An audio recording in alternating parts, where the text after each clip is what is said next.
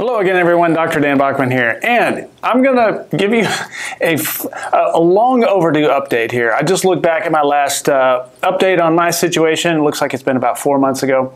A lot has happened since then. And I've seen, I apologize, I haven't got to all the comments because some of you have been saying, hey, what's going on? We're going through stuff too. I totally understand.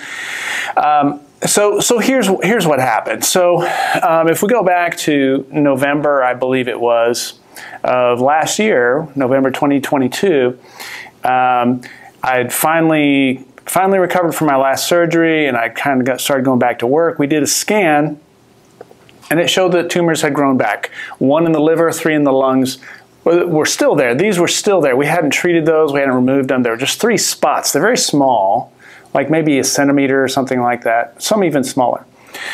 So then I had 2 subsequent scans every 2 months, and the next 2 scans I had said no new growth. So I was kind of getting optimistic, I guess, would be the word. I mean, of course, this is good news. It's better than growth. It's better than spreading of the tumors. Then about 3 weeks ago, probably, I got another follow-up scan, which had been a 3-month gap. The 1 spot in my liver doubled to about 1 inch. So still not huge. The previous ones I had removed from my liver were bigger than that, and there were 6 or 7 of them. So 1 went from 1/2 inch to 1 inch. The 3 spots in my lungs grew by about 1 millimeter each. So not what I wanted to hear. And I'll admit, it kind of took me down. It kind of took me down a bit. Knocked down my kind of confidence, enthusiasm. And, you know, each time, with this diagnosis of cancer, you figure out pretty quickly, it's never there's never an you're in the clear moment. Even if they see nothing. So no evidence of disease is the term, or NED. That's the magic term we all want to hear. But even when that's the case, it doesn't mean, okay, I beat that thing, I'm good for life. You still have to have periodic follow-ups because, you know, things come back sometimes. So obviously I want to delay all of that stuff as long as possible. So with this new information, some things are growing. It made me it took a while for me to kind of process and think about, well, okay, so what's my game plan here? What do I want to do differently? What can I do differently? What would be the best direction to send my energies as far as this goes? So I didn't make a huge bunch of changes. I'm basically keto diet, which is low carb. It's quite an easy diet to follow. My GI system likes it way better than some of the high fiber vegan stuff I was doing. I was getting real bloated and having kind of miserable bathroom experiences. Keto is much better. I have great energy levels. I don't get bloated, so I'm nice and flat. My tummy's flat. And less discomfort that comes with that. And so I've pretty much stayed the same on the diet. What I did change, though, is I started, actually a patient of mine, several patients of mine shared me some research they found on the National Institutes of Health and the PubMed database, which is an archive of all the research that gets done, which is a lot.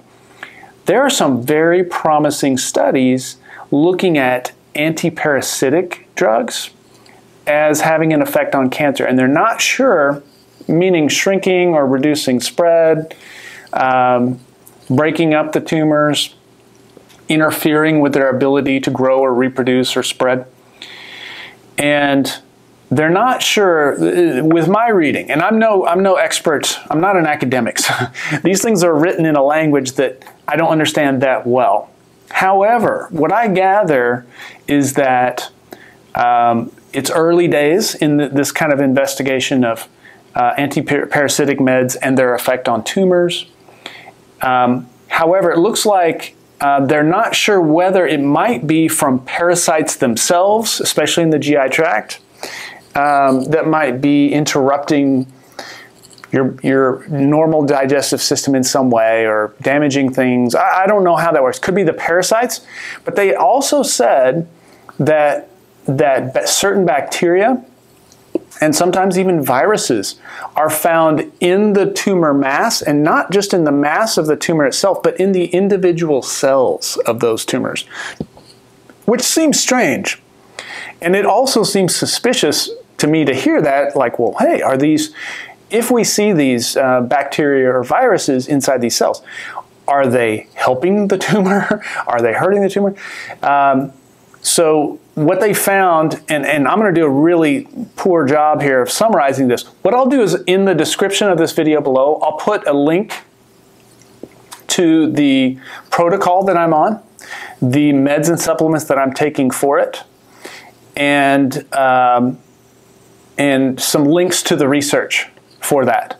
So I want to be really clear. I'm not recommending this for anyone. All I'm doing right now is just sharing with you what I have decided to do. So I am no expert. I'm in no position to say, oh yes, this is the best treatment for you, and not at all. But in the interest of kind of sharing my experience and maybe sharing some research with you guys, so if you want to, hey, you want to track some of these things down, want to try them, they are very safe. I've been on this current anti-parasitic program. There's two meds that I may not even mention on this video just because I don't want to get the video flagged. Well, one of them is Fenbendazole, which is a canine dewormer. I know, it sounds crazy. There's research on it. I'll share it below. I'm just repeating what the research says. The other one is the one that I can't say. Begins with an I. But there's a calendar with like a 10-day course of this combo, and then a little break where this combo, and then I don't know, 10 or 15-day course of the other. So it's really well laid out. This protocol gives you where to buy this stuff and what doses for your body size and so on. So it seems very well thought through. I'm about 5, 6 days, maybe a week. I'm almost a week into this program. No side effects. These things are very safe. Even if you accidentally overdose on these things, the description there says these are very safe for human consumption. We use them all the time for animals. But anyway, so without getting too deep into that, that's kind of a big part of my approach. I'm also doing some rebounder stuff. So if you think of a little mini trampoline, you know, the things you can kind of bounce on and jazzercise or whatever. So my mom actually bought one, and she's not living with me, but it's at my place. So I'm doing probably 10 to, well, I've done up to 40 minutes in a day. Just kind of bouncing on it. There's nothing special you got to do. You're just bouncing kind of, it's a real gentle thing, super low impact. I mean, as long as you don't fall off of it, it's super safe. Almost anyone can do it. And the idea is that gentle up and down movement encourages lymph flow, lymphatic flow. So lymph, if you think of our body as being built of cells, which we all know about cells, but they're really kind of like bricks in a wall, and there's gaps between them. And between each cell, there's little channels where this lymph fluid can flow, and it just kind of, it's not being pumped like our blood is pumped by the heart. Lymph, it just kind of gets squished around this way and that. Movement is what helps it circulate, and it carries nutrients to the cells. It also carries waste, like metabolic waste, away from the cells. So it's kind of like a delivery system, wastewater system kind of setup that we've got going on. Now, if those lymph channels get closed off, perhaps maybe some scarring from either my surgeries or from radiation or from chemotherapy can scar those, or maybe just life, you know, who knows, whatever it was. If those channels get blocked, in theory, it can interfere with the body's ability to carry nutrients to the cells or take waste away. So there's been some research on that as well. It's super easy. I mean, I've got it right there. So I'm just doing that too. It's free. It's kind of fun. I use it while I watch TV. So that's what I'm doing. I'll leave some details down below.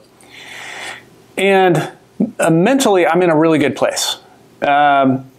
I wasn't so great there for, I wasn't despondent or, I mean, I definitely cried. I definitely had my anxious moments, which each time you have these follow-ups, you can't not think about it. It's just there because you're like, okay, what's this one going to come back as? But I'm getting used to that. That cycle. And then each time we get new information, I have to deal with it, kind of work my mind around it. And then I'm happy and I feel like I've got a plan and I'm focused. So that's how I try to approach this, is not just get stuck in that anxious, depressed, woe is me situation, which I can see how it'd be easy to do, and just kind of give up. Not me. I got too many things to do. I decided I've got way too many fun things and exciting things that I want to do, so I've just kind of decided that I'm going to be around for a long time. The only question is how, what's going to be the breakthrough that gets me there? I don't know. And if I do live to be 90 or 100, could I tell you what it was that got me there? Probably not, because we do a bunch of things. You never know. Is it the mental part? Is it the meditation? Is it the extra sleep? Is it the filtered water? Is it the supplements? Is it the diet? Is it the exercise? Is it the rebounder? Or is it this, anti-parasitic program? Don't know. So each could be contributing at different amounts. We don't know. So the uncertainty is just baked into the cake with this situation. And the longer you're in that situation, the more comfortable you get with being uncomfortable. So like anything else, I guess, we get better, we figure out ways to deal with it. So let's see, my diet has not changed much. Oh, I was super iron deficient. That's the other thing. So this last, 3 weeks ago when I got this round of scans, they also did blood work, found out my iron was super low. It was 17 was my iron count. And I think she said normal is 200 to 300, 200 to 300. So I was like, okay, well that would explain why I'm a little dizzy when I get up from sitting too long and why I'm like, I just don't feel the energy I have. So I'm feeling way better. I got 3 iron transfusions in a week.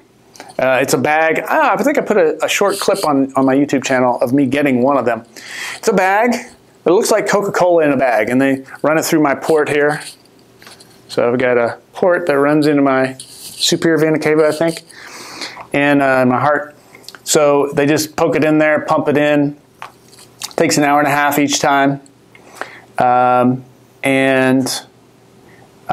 better since then. What else am I doing? I'm walking more.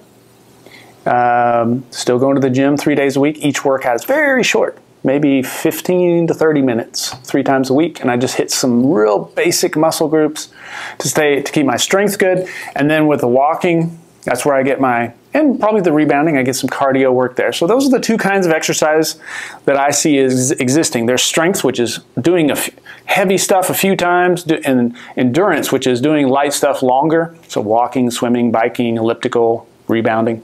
And then this would be, either sprinting or lifting something heavy a few times. So we need both of those. I try to keep a nice, well-rounded movement program for myself. So exercise, my sleep has been improving. No pain at night, far fewer restroom trips. I was just having this kind of restless leg issue. Oh, I'm glad we're talking about this. So I was having this restless leg is the best I could describe it. My legs would jerk at night every 10 minutes and wake me up. So I couldn't fall asleep, couldn't stay asleep. It was driving me crazy. Before, I had trouble because I was getting up 6, 8 times a night to go to the bathroom. That's really dropped off.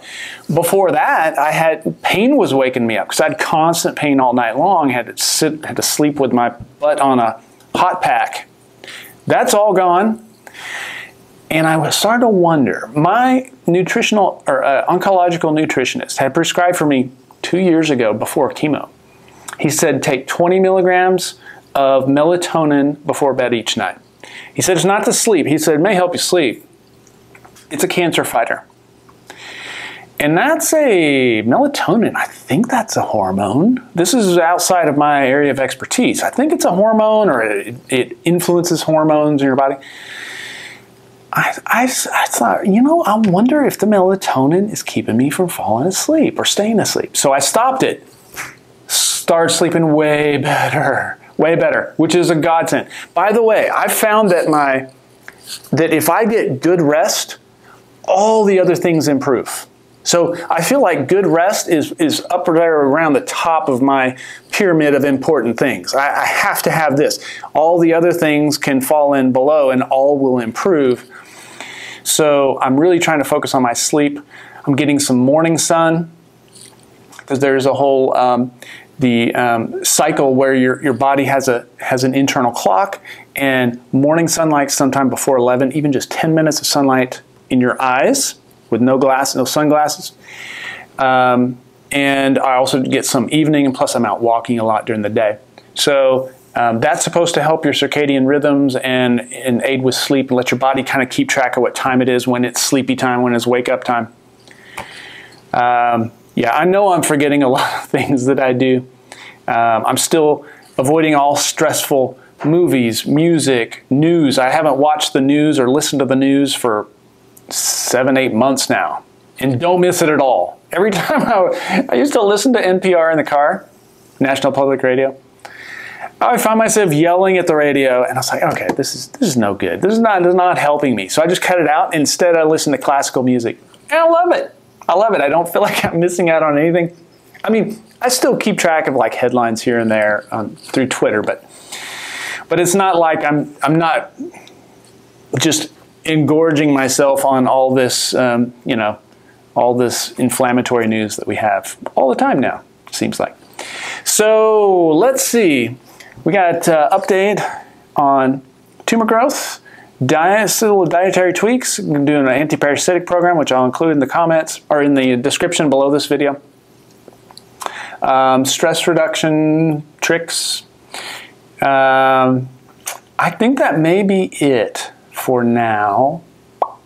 To all of you who follow my little story here, I'm very grateful for all of you. I feel bad that I don't have time to answer all of your questions.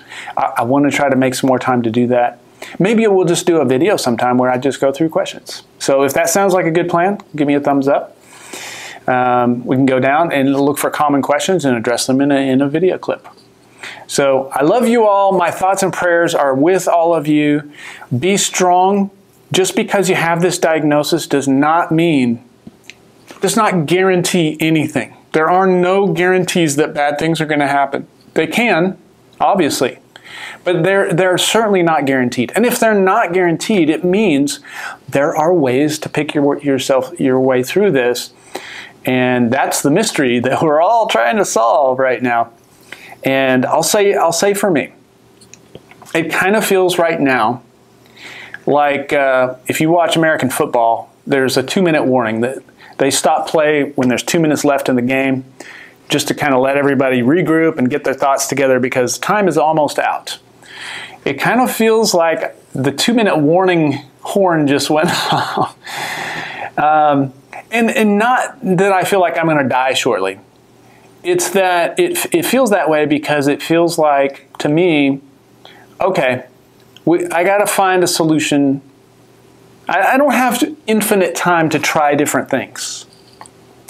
We've got a little window of time. During this time, I need to figure out something that gets me on the trend better and better.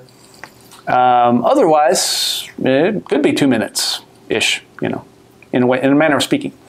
So, and that, to me, living in that 2-minute warning feels like,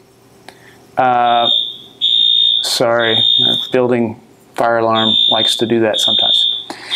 It feels like, well, it's hard to describe. It feels, well, each day is more precious. Each day is more precious. People are more precious. Things don't matter as much. It really lights a fire under me to, I've been making some big progress on my self-treatment courses that I'll be sure and share with you guys as soon as they come out. But I would encourage you to try to look at it that way. Every morning is a blessing. I roll out of bed, there's that soft gold light just as the sun comes up, and I hear the birds chirping out there. It just feels glorious. Everything feels better, tastes better. So I'm very grateful for every day I have. And I wish I had had that same gratitude in my whole life prior, 50 years prior. So it's an unexpected blessing from getting a diagnosis like this, that it clears all the useless stuff out of the way, and all that's left are things that really matter.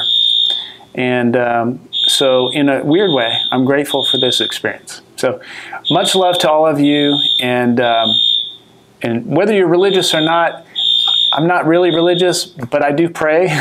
I believe in speaking your thoughts and feelings and wishes out loud.